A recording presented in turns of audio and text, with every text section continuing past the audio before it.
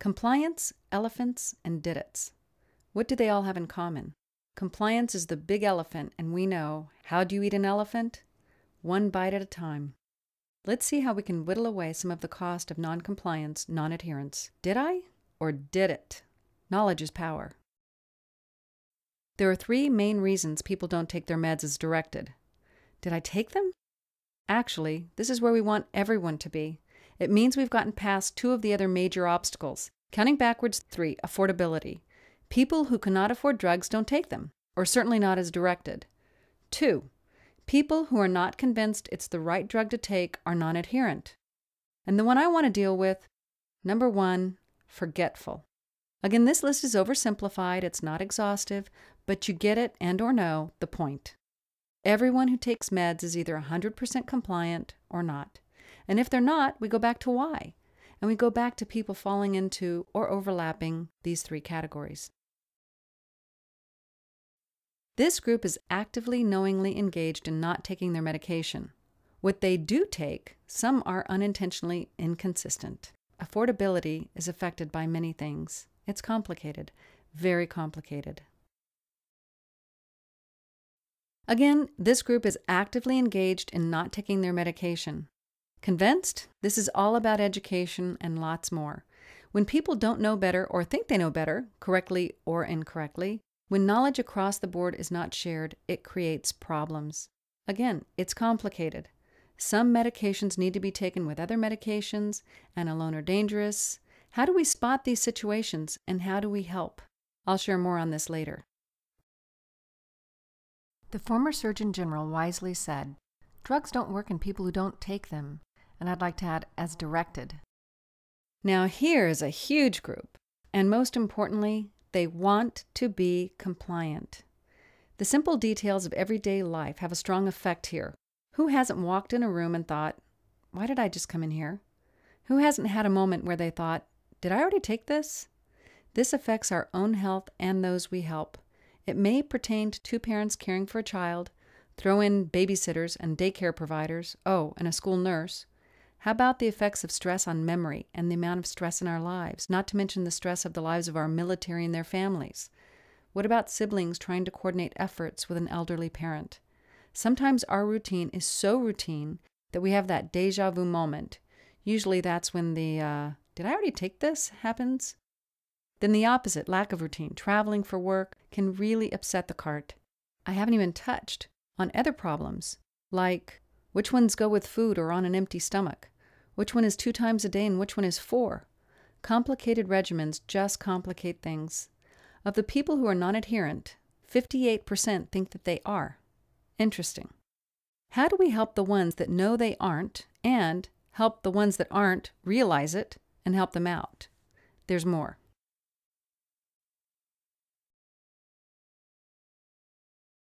Let's review some facts and think about possible solutions.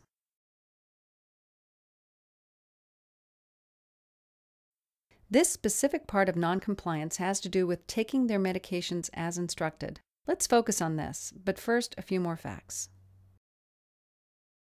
This number is higher than the number of people who die in traffic accidents in the U.S. every year. And what can be done to prevent this? I think we could agree that part of the solution is to have the right tools to keep track of medication adherence. This includes everyone finding the solution that fits them. In a report partially titled "Saving Lives and Saving Money by Improving Medication Adherence," it states 3 times as many doctor visits and $2,000 per year per non-adherent patient in additional costs compared to patients who follow treatment plans. That quickly adds up to $155 billion. So here's a recap of the facts so far. Adherence from chronic diseases, 50%. Up to 1/2 of patients do not take as instructed, and 125,000 die annually, and non-adherence cost $155 billion. Non-compliance is the cause for up to 69% of medication-related hospital admissions and adds up to $100 billion. Maybe we can target certain groups as part of a plan.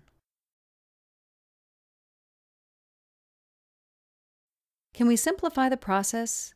Would they take once a day, twice a day, with food, without food? Did they take it? I say yes. That's 20% of children and 90% of adults. So, let's not overlook the need for children to receive their meds as directed because we already know the problem of compliance with our older Americans. With more than 77 million people that are non-adherent at a cost of over $155 billion, I'd like to suggest another way to take a bite out of this elephant. Please note again, 58% of non-adherents think they are compliant. Affordability and convinced. These ultimately need to be converted to be forgetful or better, people who really want to be compliant. Of those who are non-adherent, again, 58% think that they have good intentions, but the behavior isn't following. Those 58% need a tool, even though they don't know they do. Of the affordability and convinced group, there are education and financial issues that will get these people closer to compliance. And once they are ready and able, we want to make sure that they are compliant, that they're not part of that 58%, but that they are truly compliant. How do we grab people who think they are compliant?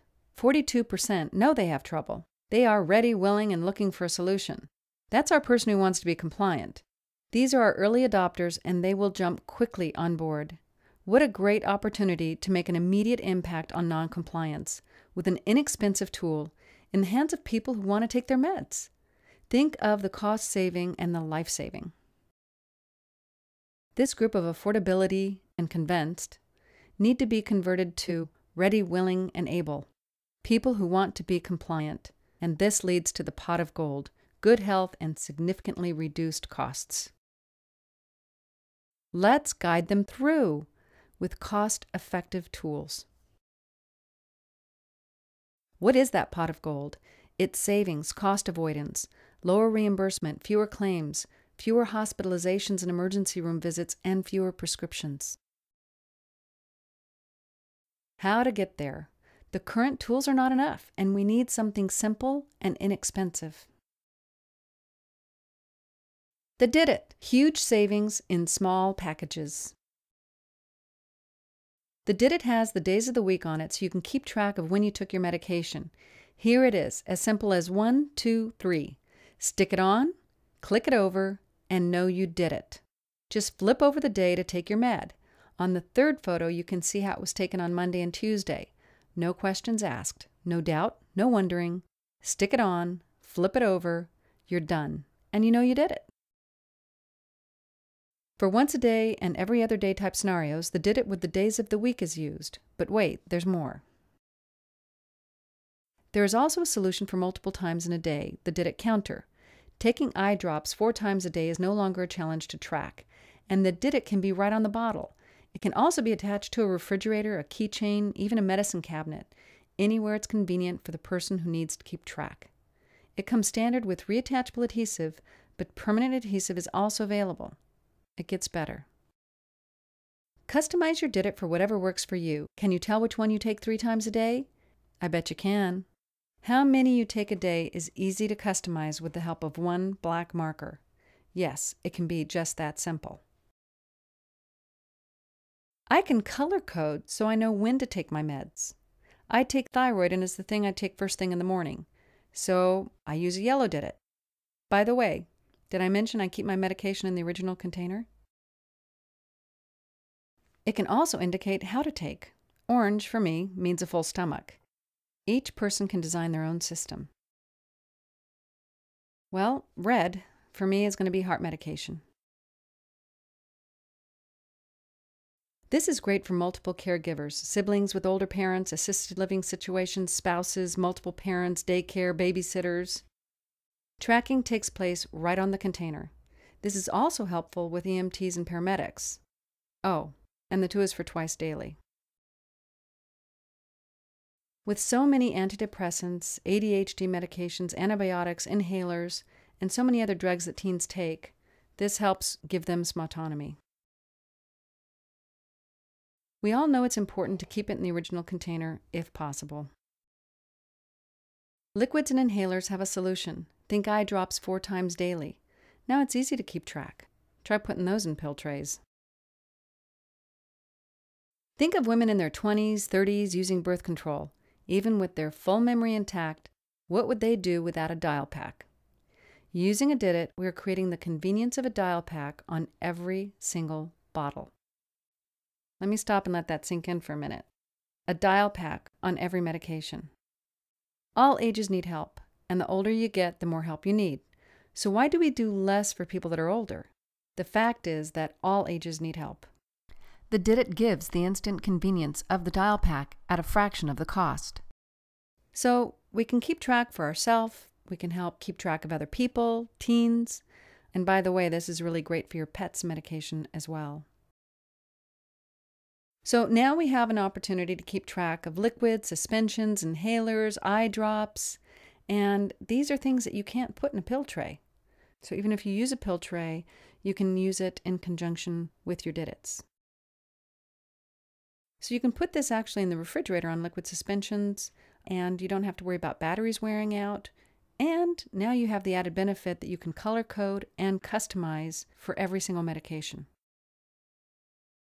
Reusable, and it's reattachable, which means that you can pull it off of your old medication and put it on a new one each month.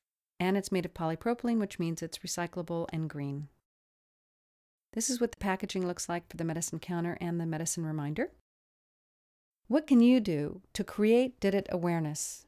How can you be a Did It zone? Use a Did It so you know you did. Let's take the worry out of taking medication. Here are a few testimonials. Take a minute to read them.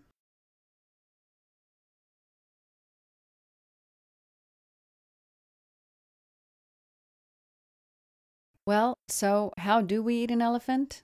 One bite at a time. One Did It at a time.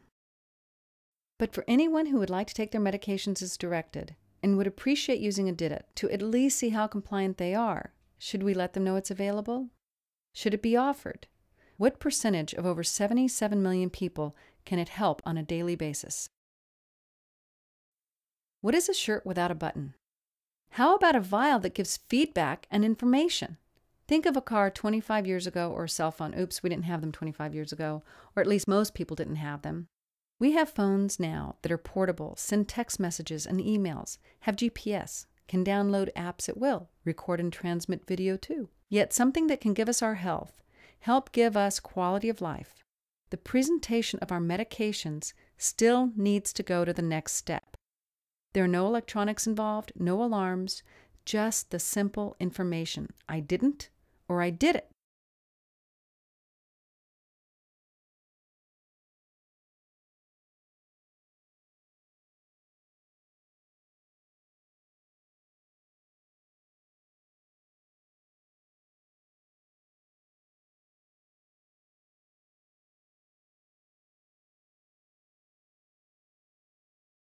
One of the most significant findings in all clinical trials is that people don't want to be reminded to take their medications. What they say is, I just want to know if I did it. So use a Did It so you know you did.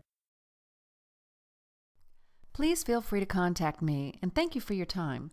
As someone who has to take a daily med, I know the importance of compliance, and I also know what it is to be occasionally forgetful. I hear stories every day of how Did It's have helped change people's lives. Let's get the Did It's in more people's hands and realize the tremendous cost savings that will follow. I love that we can save lives and save money by improving medication adherence. Let's do what we can right away.